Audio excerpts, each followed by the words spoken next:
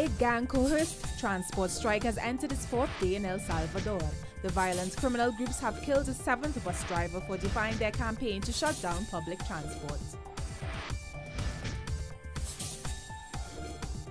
Debris of a Boeing 777 has washed up on Reunion Island off the coast of Africa.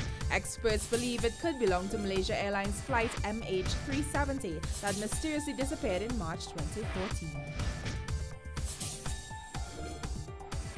President Evo Morales announced a new plan to resolve a territorial dispute with Chile.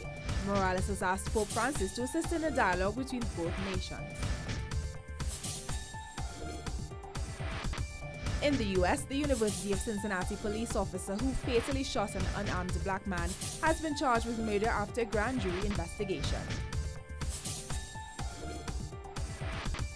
In Argentina, football legend Diego Armando Maradona has confirmed his bid for FIFA's presidency. He said he would fight against the mafia within the football organization and crack down on corruption.